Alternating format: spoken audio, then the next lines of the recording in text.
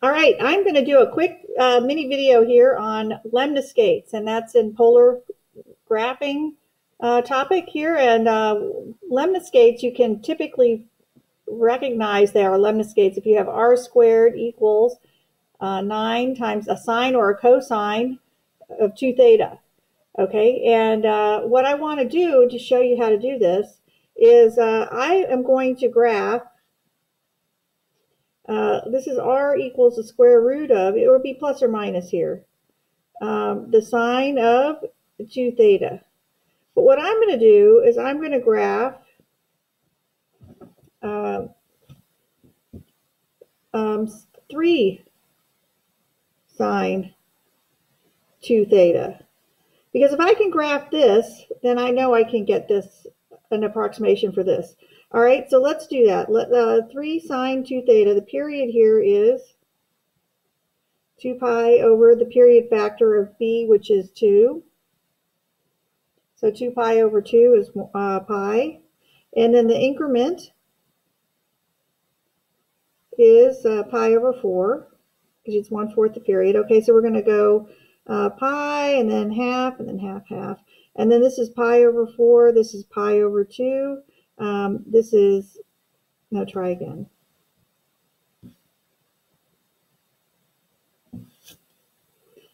Yeah, that was right. I don't know what I was thinking. Anyway, 2 pi over 4, 3 pi over 4. And then we're going to go all the way to 2 pi just to see what happens. And this is going to be 4 pi over 4, 5 pi over 4, 6 pi over 4, 7 pi over 4, and 8 pi over 4, which is 2 pi. All right, my amplitude is 3, so I'm going to go from -3 to 3. I'm going to oscillate between those 2 points. This is a sine curve whose midline is 0, y equals 0. So let's plot some points.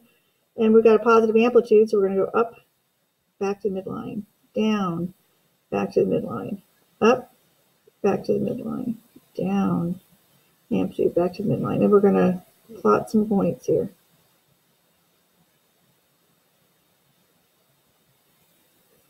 Okay.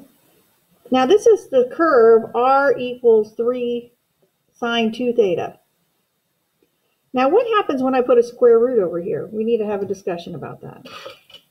What happens when we put a square root over here? Here, I'm going to put my square root on. Well, first thing I know is that I cannot take the square root of any negative numbers. So then I know that this curve here is not really here. It's going to be the dash. It's not going to exist. Okay, so I know that I can't consider this part of the curve because I can't take the square root in the real universe, real number universe, to take the square root of that, those negative numbers.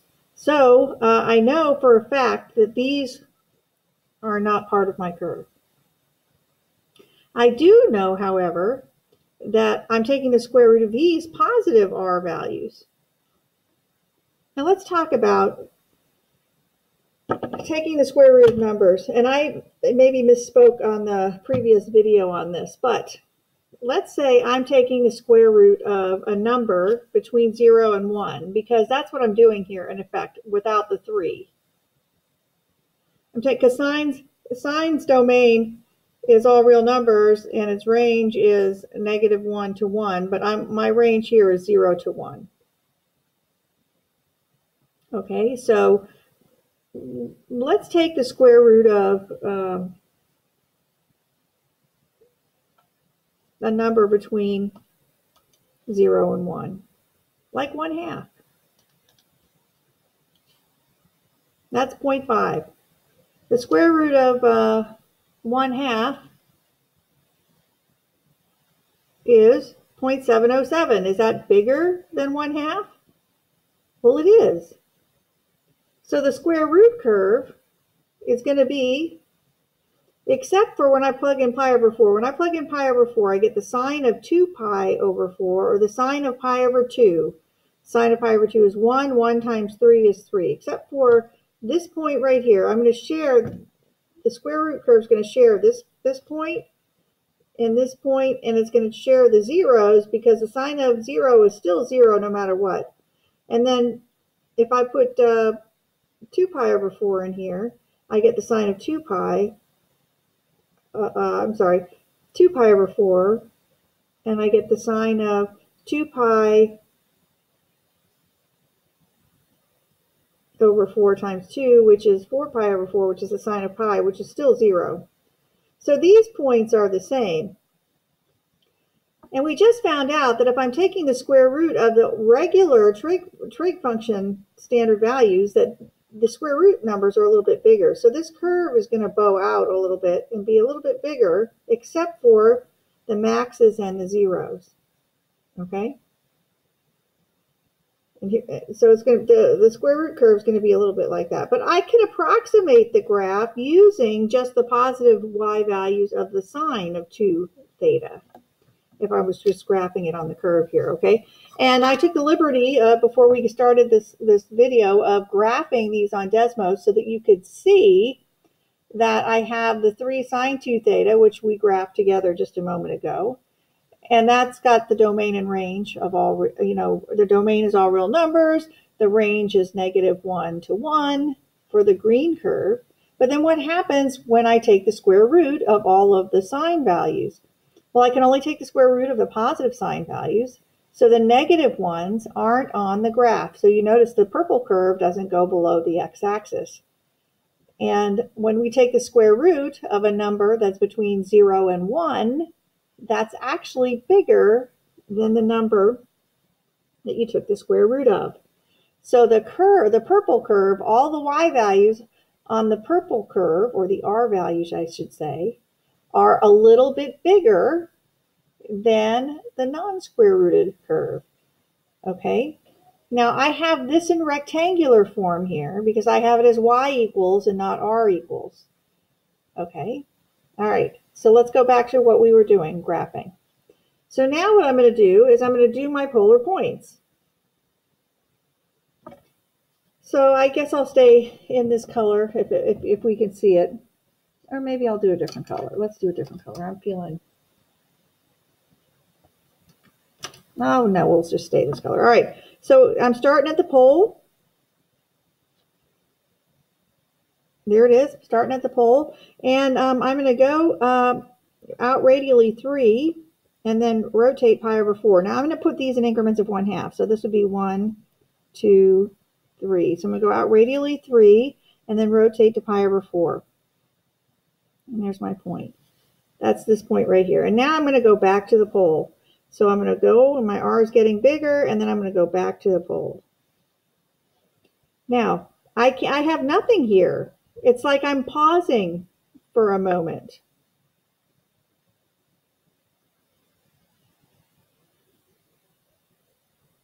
Right?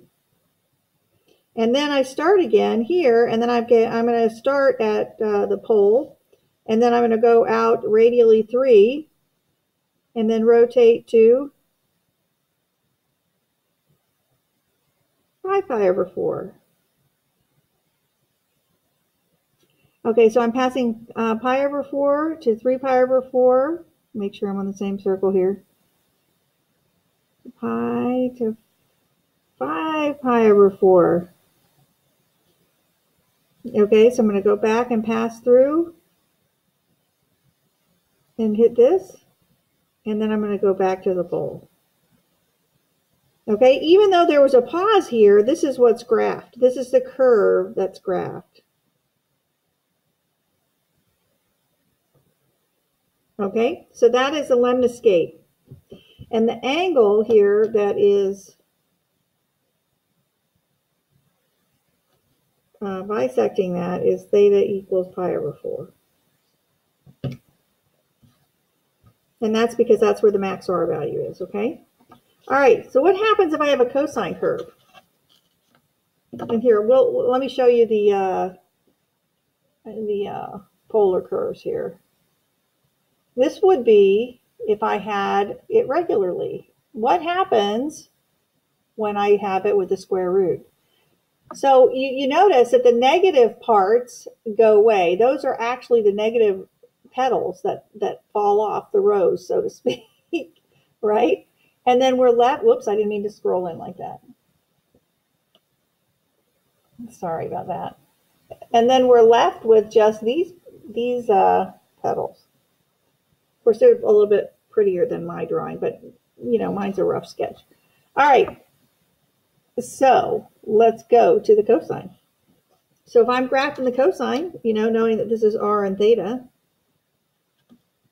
shorten this a little bit so we have some space. The cosine now is going to be r equals plus or minus 4 cosine of 2 theta. I'm sorry, square root of 2 theta. So I'm going to graph it without the square root. 4 and negative 4. My midline is still 0, and we've got 2 pi. Oh, I'm sorry. Yeah, we'll just put pi over 2 here.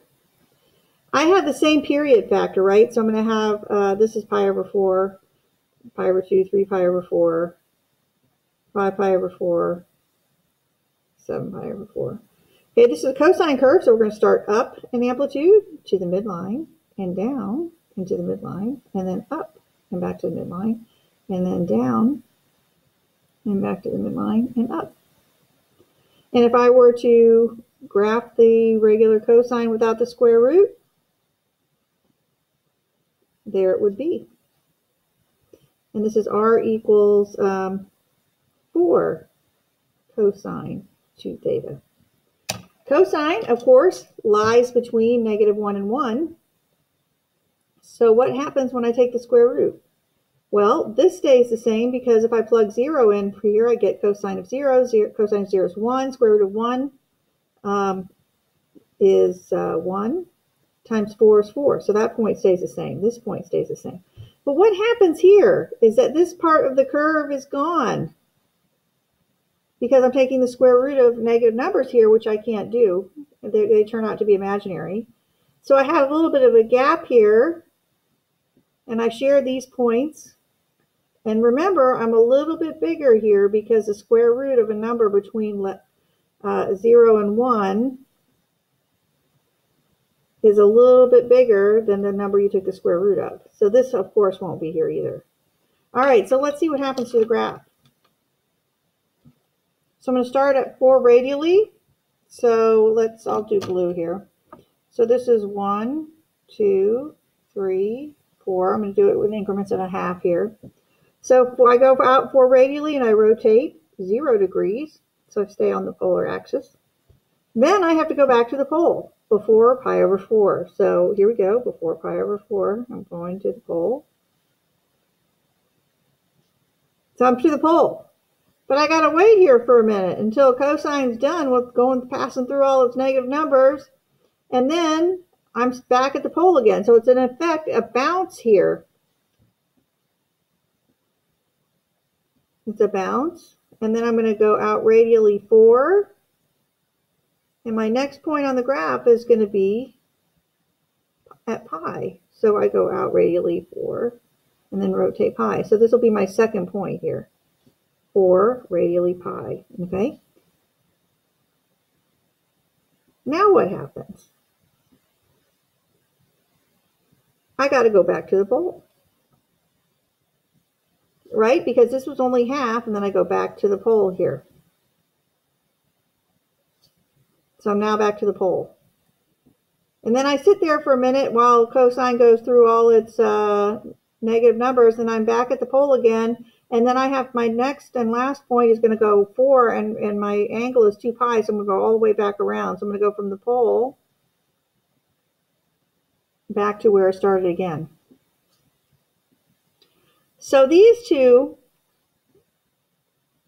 are in effect a bounce at the pole. And then we go here and I wait for a minute, and then I am going to bounce again, right? So we go, this first part here is this part of the sketch.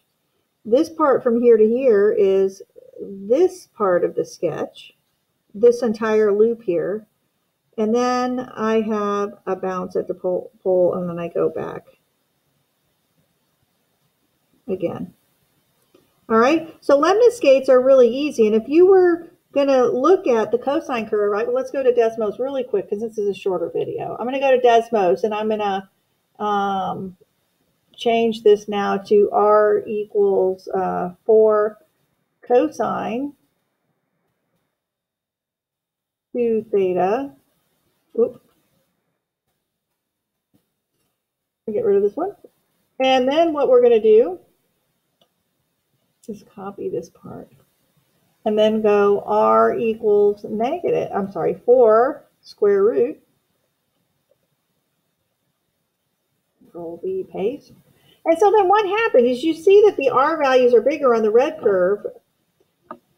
But what do you suppose these two loops are? Well, those are the negative loops that we're omitting when we take a square root, because then the negative r values created these two loops, if that makes any sense at all. Okay, which I think is pretty cool. All right, now some people have asked me the question, well, Mrs. Muller, what happens? Hold on a minute. I copy this. The plus and the minus situation. Well, let's put this. This right here is the plus situation. Now I'm going to put a minus here.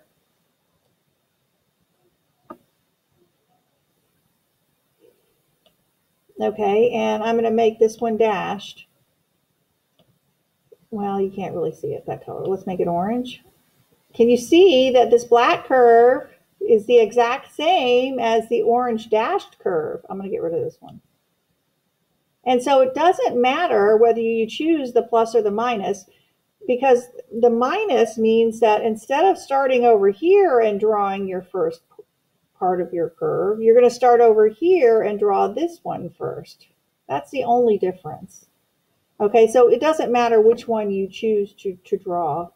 Now what happens if I do square root in front of here? Square root. Of course, it's not going to let me keep this without being ornery. Control C, Control V, and let's get rid of delete, delete, delete, delete, delete, delete. Okay. So if I were to highlight this, do you see? Well, you can't really see those colors are the same. What would be a nice contrast? Let's try purple. I don't know if you can see that very well. Or green. Would green be a better contrast color?